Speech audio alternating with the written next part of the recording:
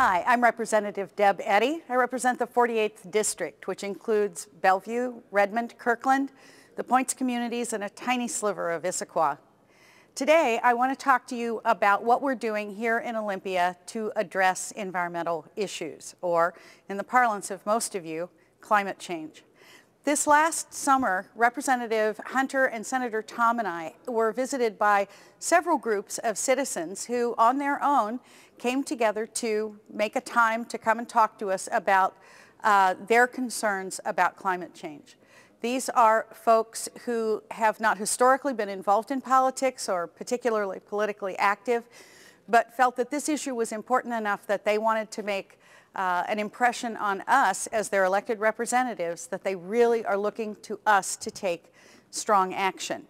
Well, since all three of us feel equally passionately about the topic, it was easy for us to say, we'll do what it takes.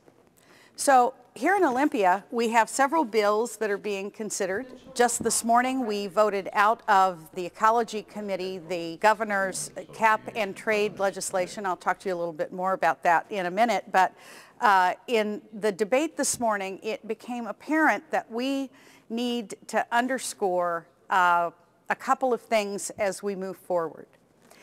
Lots of people believe the evidence that climate change is man-made, that we have impacted our environment in such a way that it is our responsibility to correct it.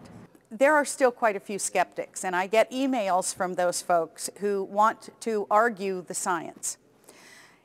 And I say to them and to you, maybe you're right. Maybe climate change is a hoax. But we have another good reason to pursue these environmental bills, and that's this.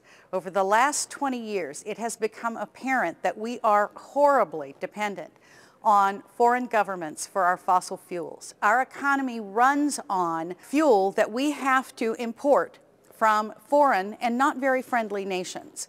So as we go forward and try to act in protection of our environment and in protection of the climate that our children will inherit, it's also true that we need to be taking these actions in order to wean ourselves off what has become a very destructive reliance on foreign fuel.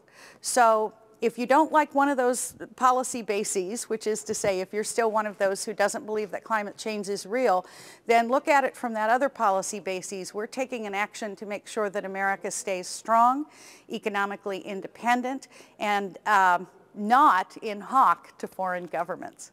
My contact information ought to be running across the bottom of the screen at some point. If you'd like to contact me, I always love hearing from you. Have a good day, and over and out.